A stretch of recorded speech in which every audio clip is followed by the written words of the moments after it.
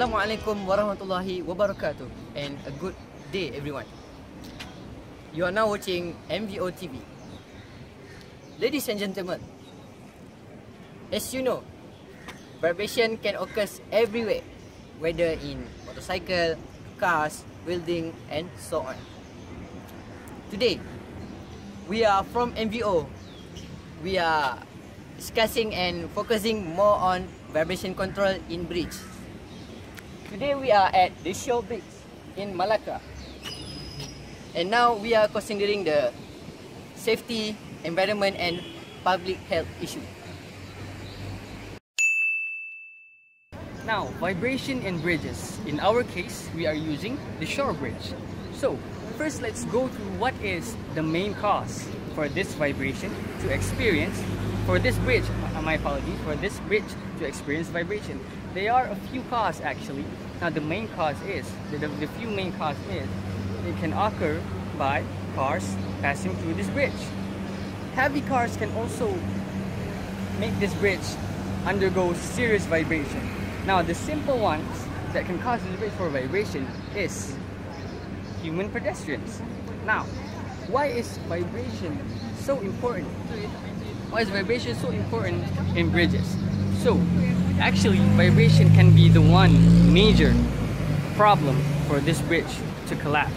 Now, we will go through on further, so we will show you the model of this bridge.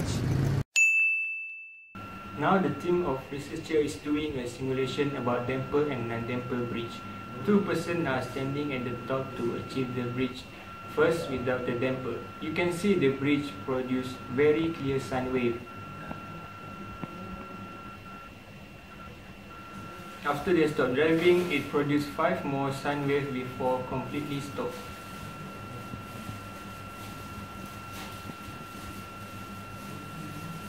Here, the produced sound waves are smaller in amplitude compared to earlier. After they stop, it's only required 1 wave before stop.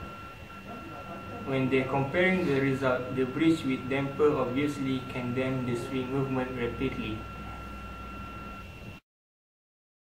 We use the Shore Bridge at Malacca as our model for our analysis in this project. Did you know there are several parts in the bridge which function to control and prevent the vibration from transmit to the main body of the bridge? The several parts include isolator, which are stiffness and damper. It has function as a device that reflects and prevents waves of oscillating energy. Also, an effective way of eliminating the vibration from transfer to the main body of the bridge.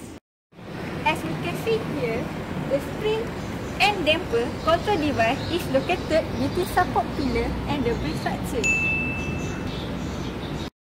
Next, the other structure material on the bridge itself have their own stiffness with function to absorb vibration.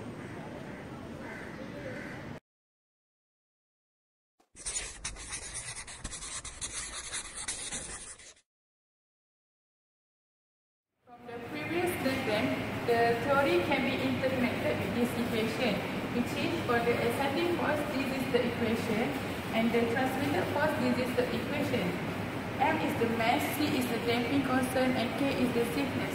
By substitute Xt equals to S in J omega T in previous equation and rearrange that, we can get the transmissibility equation. The transmissibility equation equals to Ft over Fe, and the equation is this.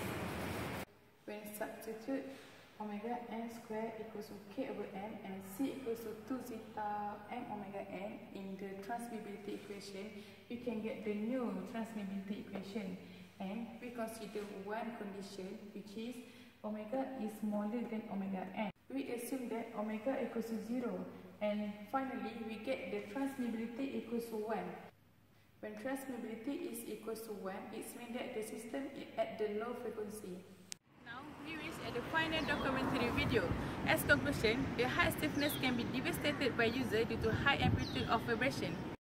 Here, by implementing the isolator system, we can control and reduce the vibration in bridge.